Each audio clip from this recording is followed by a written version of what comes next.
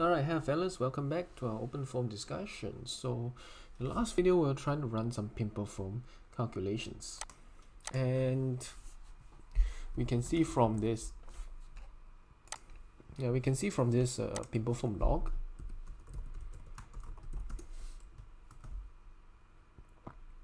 Yeah, we can see from this pimpleFoam log, it's gonna take pretty long time per time step just to, yeah.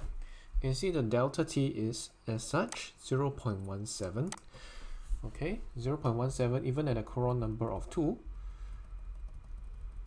And yeah, the Coron number of 2, and it takes approximately 40 seconds for each time step to run. So that's 5063 here.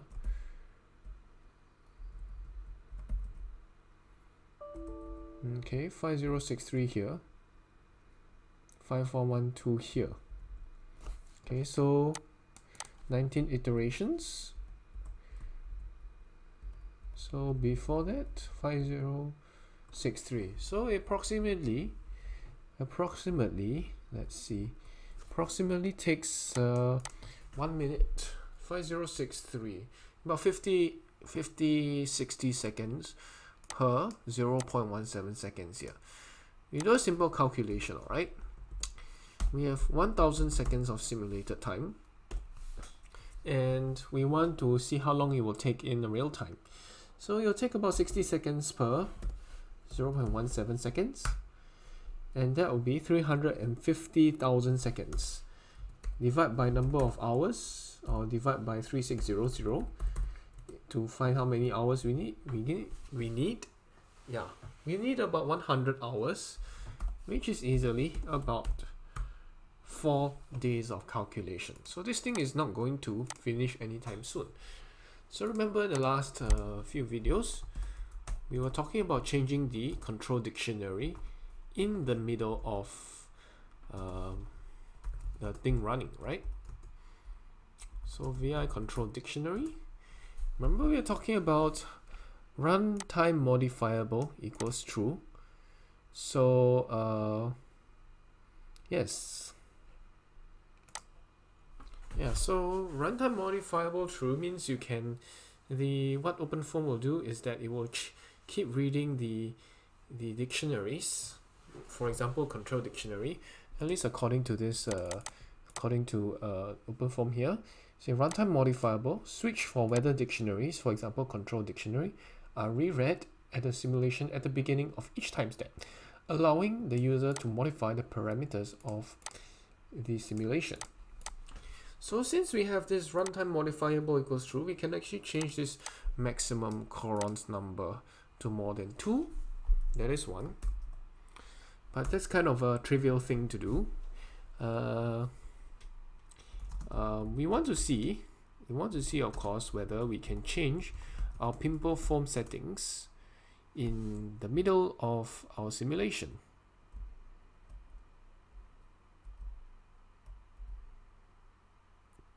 Okay, so I mean, of course, we can change the Coron number from 2 to 3, for example, but we don't exactly want to do that. I mean, that's kind of a trivial change. The more interesting thing is to see whether we can adjust FV solution. FV solution, because maybe the tolerance is too high, tolerance is too low rather, so that you know the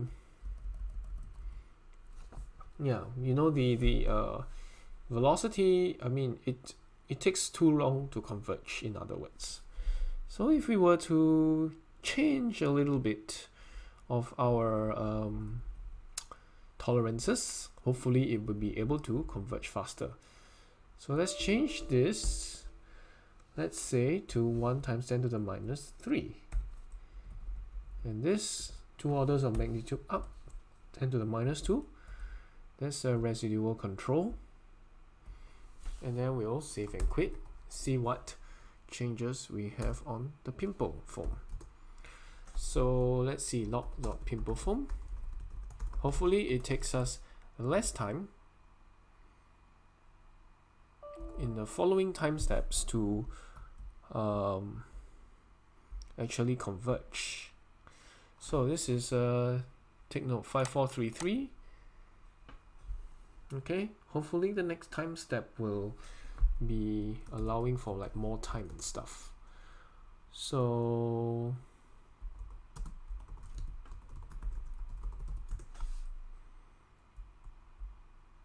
five, 4, 3, 3. Okay, I'm gonna take a break again and see where this is going. Yeah, so 5, 4, 3, 3 seconds. A few minutes later, we can see this. Okay, I'm gonna scroll through all the pimpleFoam iterations. So pimple iteration 15, iteration 16. So I'm going to scroll through till the 19th, and then the thing converges. So solving pimple converging 19 iterations, 5433, 5497 is about a minute. So look at this one. We say that from function virtual boolean foam region ij object. This is a C++ thing again. So it's since I changed FV solution halfway during the simulation, they're going to change some of the settings. So this is interesting. You can change the pimpleFoam settings halfway. So at delta t equals this much, time equals to 11 seconds. Let's see how many iterations it takes now. So 1, 2, 3, 4, 5, 6, 7. Okay, so 5530, it takes about 9 iterations now, approximately half the time. So 5530 seconds over here, 5530 seconds, and 5497. So I basically half the time by setting a lower, lower convergence criteria. And the other thing we can try, okay, the other thing we can try is to, again, we can actually change every solution, and looks like this actually works. Residual control actually works. I can also change the non-orthogonal characters back to 1 and characters back to 1. So that should help speed up the solution significantly, since we are running the inner loop once instead of like 5 times. I mean, once for non-orthogonal, one for characters. So hopefully this will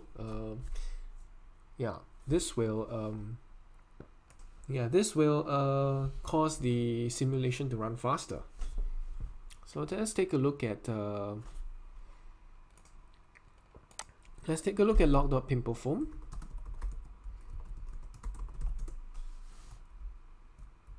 So let's see whether we have a rereading of the. There should be a rereading of every solution. Yep, so every solution is reread again. So you can see the difference between, let's say, this one. We have this pimple iteration 9 smooth solver solving UX blah blah blah blah blah. So it solves many times of the inner what do you call that? Inner loop. Okay, it solves many times of the inner loop, and now it solves for much less. You see, between each pimple iteration, there's going to be much less time. And let's see what's the time step saving. So 5816, right? 5816 of clock time, and you can see the log pimpleFoam again. 5816 was our last check mark. Okay, 5816. You can see the new time step. See, 4, 5, 6, 7, 8, 9, 10. Okay, 5816, 5833. So again, we have converged in like 10 iterations, and now we, instead of 5816, we have 5833 seconds. So that's about 33 minus 5816. 17 seconds per iteration. So going at this rate, the simulation should take about like 1 day to finish. So yeah, we can kind of fiddle around, play around with this to see okay, based on the convergence criteria we can alter it. Yeah, based on the convergence criteria and based on what is the loop, we can change certain things in FV solution to try and make things run faster or slower during the course of the iterations itself, so that we can test for stability, test for speed on the fly. So this is one thing very interesting about using this runtime modifiable step, runtime modifiable. So it allows you to change FV solutions, everything, halfway during your simulation, and yeah, OpenFOAM will read it as you change it. If you get an error, too bad. You got to redo some things, or else it's going to sometimes help it run faster or slower depending on what you want to do. So this is a very useful thing, a useful tool for you to know. So yeah, you can even change the Courant number halfway so that it will run even faster. You can change the Courant number to 5, for example. So let's see if we can change the Courant number to 5 or 10. Let's push the limit. Control dictionary. Let's change the Courant number to 10.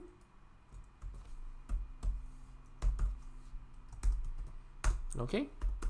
So every 17 seconds, remember, there should be, oops, sorry, vi log pimpleFoam. So we change the Courant number to 10. The time step should increase every so often. Okay, so now it's like 6048. So now it changes the control dictionary. So we have changed control dictionary a bit to allow for increased Courant number. Okay, so let's see. So that's where we are. Pimple iteration 1, 2, 3, 4, 5, 6, 7, 8, 9, 10. So 10 iterations. So we are increasing Courant number pretty drastically. Again, iteration 1, iteration 2, iteration 3, so on and so forth. So it takes about 10 pimple iterations to get the next time step. Yeah.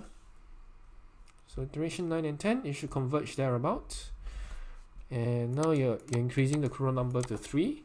So it still looks okay. The residuals are pretty small, which is good news.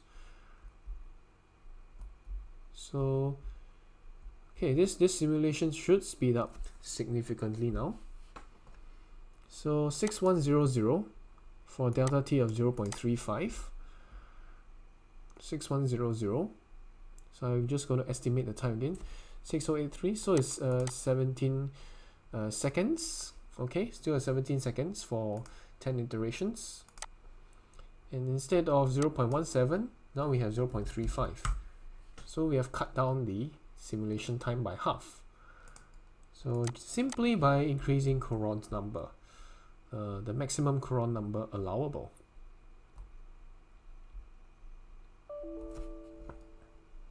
So let's see. Okay, let's see whether the Courant number has increased to 10. So it's at about 6 or 7 now. 6174 seconds, and it still converges in about 10 or 11 iterations, which is perfectly alright. Perfectly alright. So we can see, at least in our case, that increasing the number of inner loops doesn't really help with the convergence or timing as much. So sometimes reducing it to a low number, let's say 1 instead of 3, it will help with the simulation efficiency and the computation efficiency. So yeah, you can see delta t is 0.591, 6155 here, and 6174 here. So 6155 minus 6174. Okay, 6155 minus 6174. It's about 19 seconds.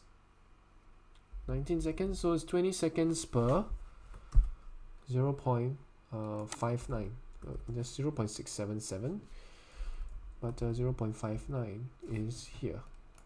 Okay, so give an estimate about 20 seconds. So increasing the Courant number. Now we have reduced the simulation time even further to about 9 hours here. So these are just some things you can tweak. Very useful.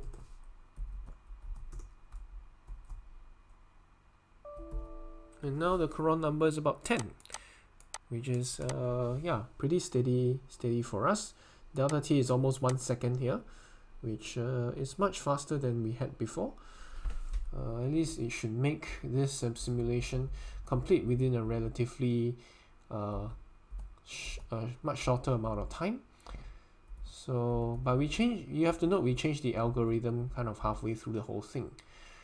Okay, so at least in this video it shows you how runtime modifiable is good. Okay, we can change the FV solutions, we can change the control dictionary halfway as pimpleFoam is running, so that you can speed up, slow down, do all that kind of stuff. Very useful to know. Okay, so thanks for watching. I'll see you guys again. Bye bye.